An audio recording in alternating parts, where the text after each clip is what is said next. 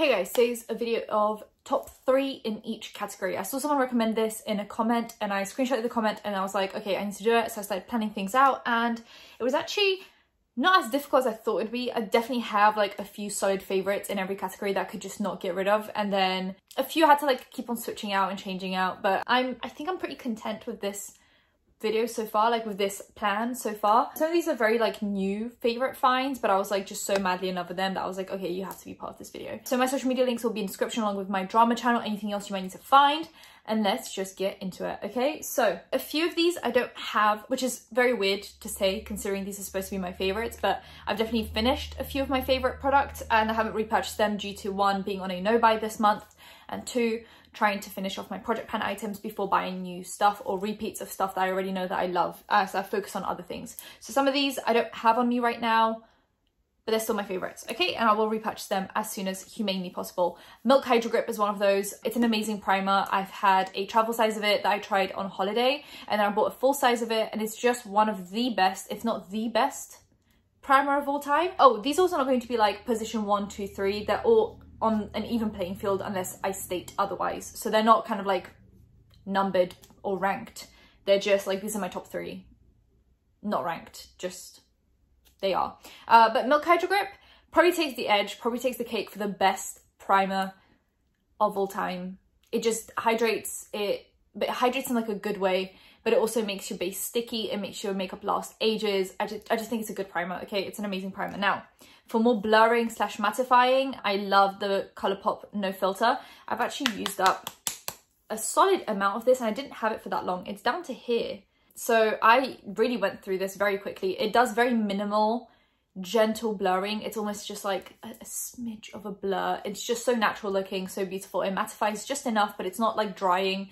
It just does wonderful things. No filter, because it creates it just creates the most perfect filter over your face. And then the last one is, I also tried to do a mixture of more affordable / high-end products. I feel like I did a good enough job doing that, but sometimes, you know what, I just had 3 high-end favorites and I couldn't switch one out. The Hollywood Flawless Filter from Charlotte Tilbury. You can use this as a primer, you can use this as a foundation, you can use this as a highlight, but I put it under the section of primers. I like using this underneath, kind of like concealer, or underneath foundation. Sometimes I do use this on its own, but I think it's a good mix of everything. So I just put it under here because that's the one that I was like, I have 3 foundations, I have 3 highlights, so I'm just going to put this under primer. But it could really go under any of these categories. I just think it's really nice. It's dewy. It adds a slight coverage, not too much, a slight tint. Makes you just look so filtered and so beautiful and so naturally just like I woke up like this. I'm just so stunning like this, you know? We love those kind of products. They're great. Top 3 foundations. You guys probably know all of these, so I'll just get into it very quickly. My affordable pick is the Colourpop Pretty Fresh foundation. I love this thing to death. I use this a lot, and then I just, you know, I went through my project pan, so I'm using older products right now, but I'm excited to come back to this. It's a very good, solid, full coverage foundation that looks natural on the skin. It just looks good. It never fails me. And it's super affordable. So I just think this is an amazing pick if you guys are going to take anything away from this video.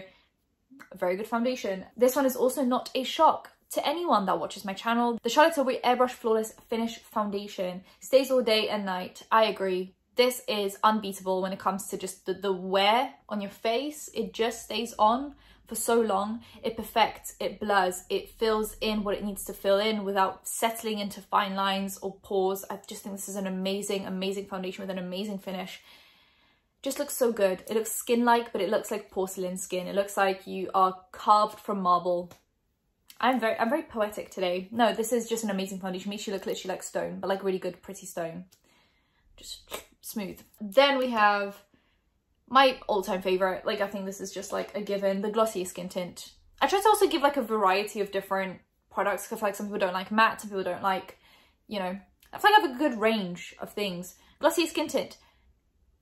I've bought too many of these to even count at this point. I use these constantly. I use these, sometimes I use them every day, sometimes I use them just when I'm running errands. It just depends on my feeling, vibe that day, but I just love these and I go through them like water because they are actually quite literally the consistency of water, but they're just incredible. Concealer. I have 3, of course, because it's the top 3 of categories. Glossier Stretch Concealer, emollient, non-drying, looks like skin, blends away. You can It blends into a wonderful like seamless finish. You can powder it, you can not powder it. It looks natural, you can make it look a little more full coverage. I think this is amazing for spot concealing under the eyes, anything you need to do. This concealer is probably my favorite concealer of all time. Once again, like usually I don't have a preference for ranking. This is definitely like the best concealer I've ever tried. So that's that on that. Then we have the Charlotte Tilbury Magic Away concealer. Really nice, a more medium coverage, very natural finish, kind of satiny. I just think it's a really good, very good concealer. And then the Pat McGrath Labs concealer. Super good, looks skin-like. You can use it to spot conceal, you can use it under your eyes, you can set it, you can not set it. It's just a very good concealer. I fell in love with it the moment I used it for the first time, and I've been in love with it since. I think this is my second bottle. I used the first one up completely in my project pan actually that you guys watched me finish. Powder, very important to get it right. Where is my powder? I have such a mess on my bed right now. So I don't have one of the powders, which is fine. So the powder, the loose powder that is my absolute most favorite powder is the Wilder from Glossier. It is what's it called? Like you can't see it on the skin. You put it on and it blurs and it looks stunning. You can't see it. It's super lightweight. It sets just enough, but it doesn't leave like a cast behind. It doesn't leave a powderiness behind. It is an amazing loose powder and I can't wait to buy it again. But I have too many loose powders right now. But I genuinely cannot wait to have that powder again. For my kind of like pressed setting powder, the Pat McGrath Labs Under Eye setting powder. I use this not just under the eyes. I kind of use it everywhere. It blurs like nothing in this world. Like your pores will just disappear. I bought this literally like a month ago and I'm already like basically almost finished with it. I think it comes in like 3 or 4 shades. It's stunning. Also as a touch-up powder, it is unbeatable. I think there is nothing that touches up the way this powder does. It just makes me look flawless every time I touch up. It's great, it's incredible, it's amazing. And then the last one is the Hourglass Ambient Lighting Powder. I have Ethereal Light, but Dim Light also works for me. They have a bunch of different shades of this. It's just a super lightweight baked formula that just adds like a luminosity to your face. So you use it and then you can like set it with other powders and then you can put this as your last powder or even on top of your bronzer and blush to kind of like blend everything together and make your face have life again. And that's exactly what it does. It's really good. That's that on that. Oh! Somehow I have another powder.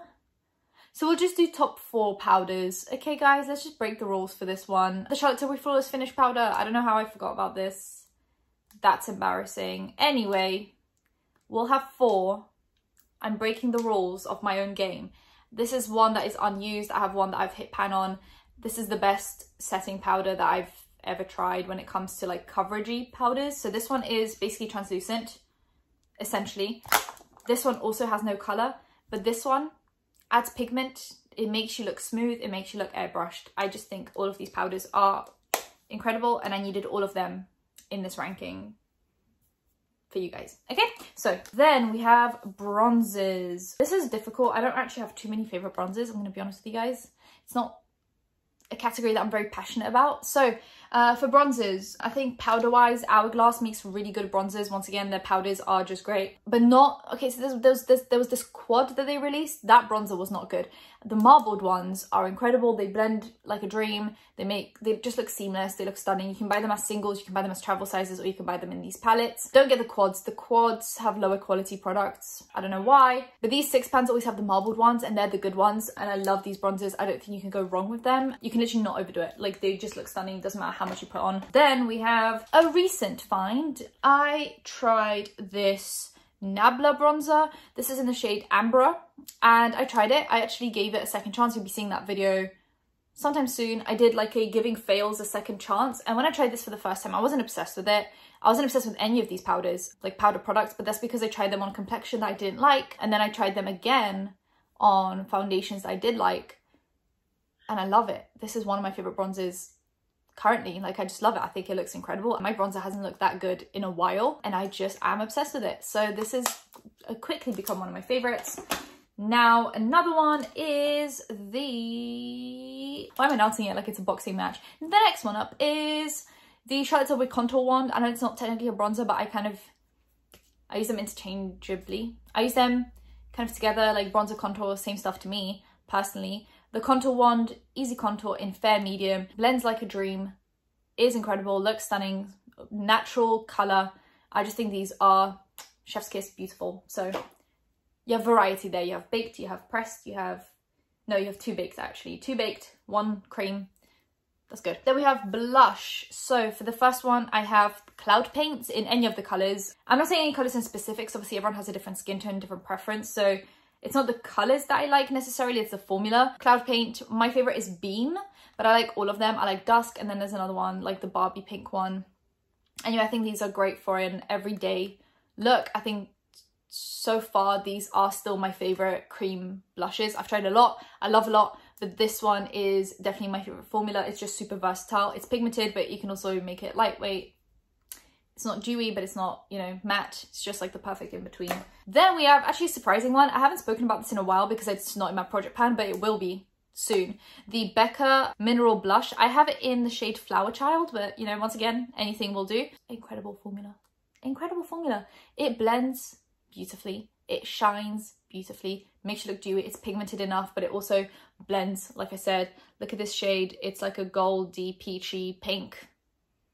I think this is an underrated blush. Then a new find, and like I said, I have put new products into this because when I try a product that I love, I know that I love it. So I don't need to try it 1,000 times before I can tell you guys that I love the product. This Pat McGrath Labs recent blush release. I know these are expensive. I do know these are expensive. But also, have I ever tried a better formula of blush? No.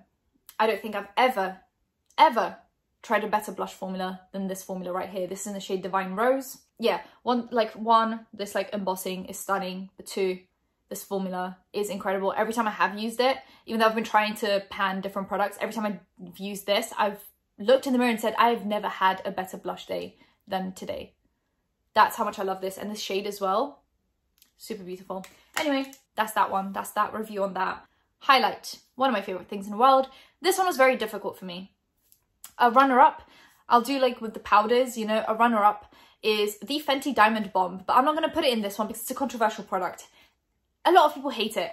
A lot of people love it. It's a love or hate. It's kind of like Marmite. Diamond Bomb, I love it. It makes me feel sparkly, dewy and amazing, even though it's basically pressed glitter. This ranking is going to be more versatile highlights for kind of like everyone to enjoy. You're a Trip by Colourpop. It's the Super Shock highlight. Now, once again, you can get any shade you want, but this is my personal favorite. I've hit pan on it right there. As you can see, the dip.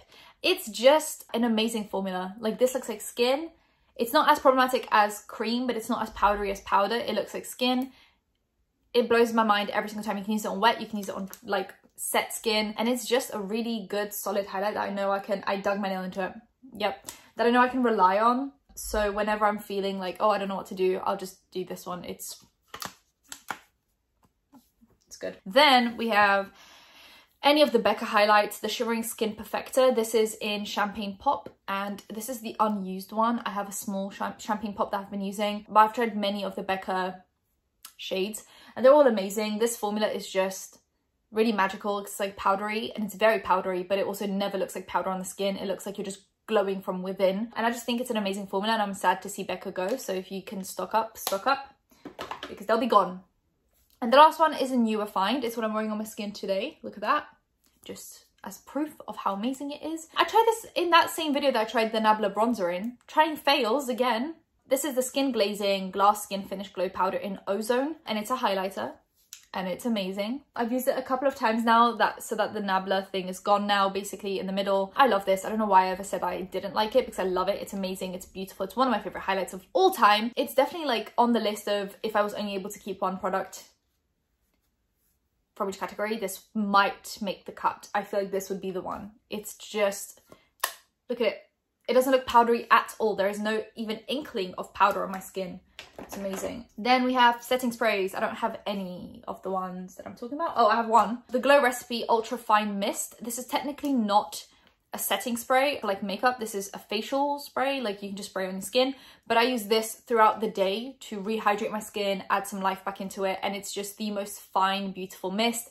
Wonderful smell. I love this. I've bought multiple of these now. I just think they're really good. And then the other ones that I have are the Charlotte Tilbury Long Wearing Setting Spray. Nothing makes my makeup last as long as that setting spray. You could basically put makeup on, spray that spray, live your life, go to sleep, live your life, go to sleep, and your makeup would probably still look wearable. And then the last one is Fenty What It Do. Once again, dewy highlight, but the mist is so fine and so beautiful that it's just like angel Kisses. Angel Kisses, yes, that's the one. Just a great setting spray. You guys know this. I know this. Eyeshadow. This was difficult. This was more difficult than the highlight thing to do. I'm like having to step back and think like, am I actually making the right decision here? I don't know, but I'm just gonna go for it and say my piece and then, you know, regret it later. So I've picked 3 that look kind of similar in shade selection, but I think this is more about the formula of these rather than the shades of these, okay? So, this is difficult. The Too Faced Born This Way, the Natural Nudes.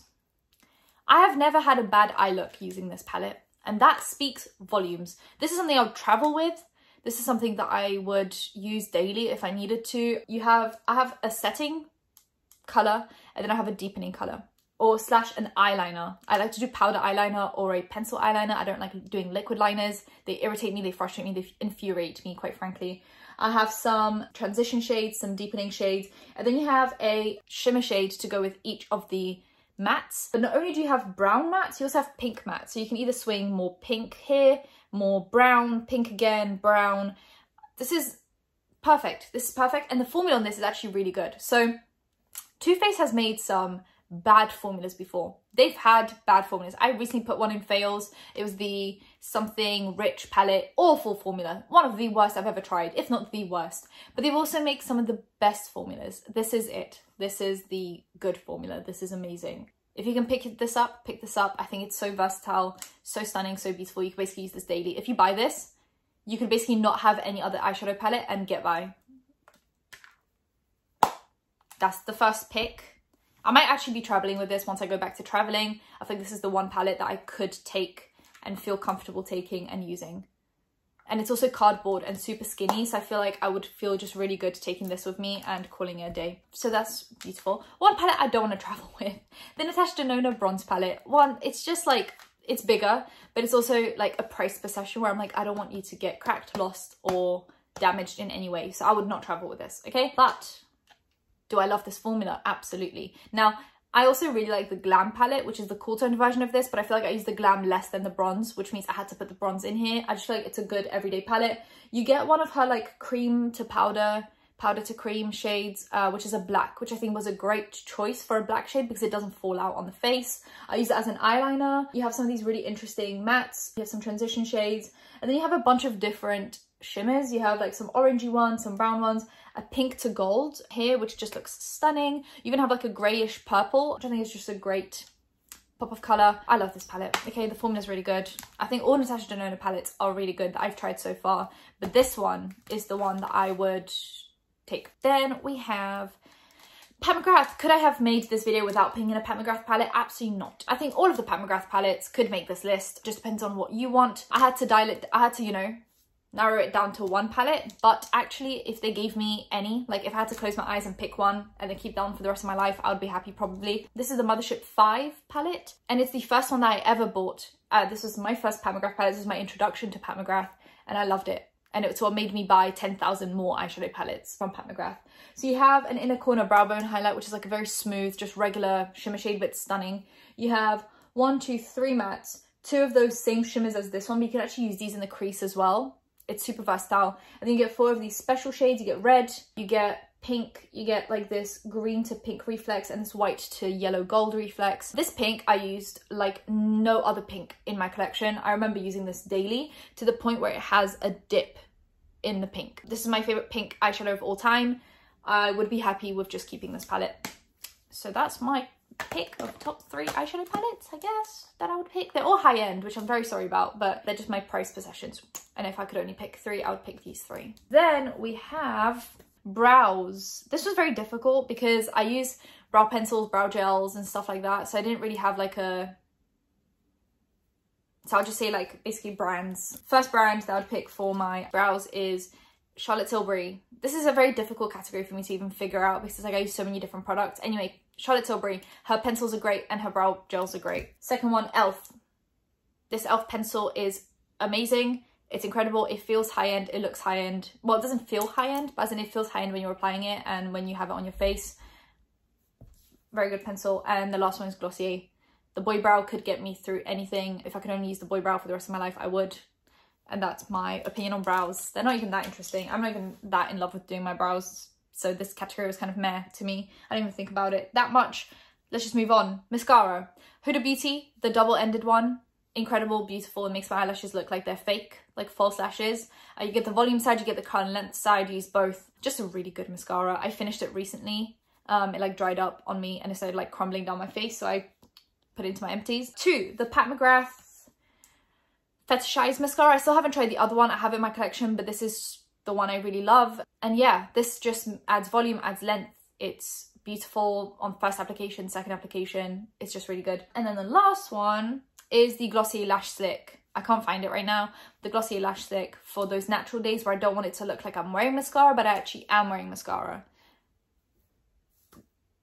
Lip liners. Okay, I actually have specific shades because I find that my lip liner collection is basically just like 4 different brands. So I just picked specific eyeliners that I use on a regular basis that I think are just my favorites. So recently Colourpop released a collection of Barbie, and they released one of those lip liners in the shade Golden Beach, which is like a cool toned, pinky shade. One of those.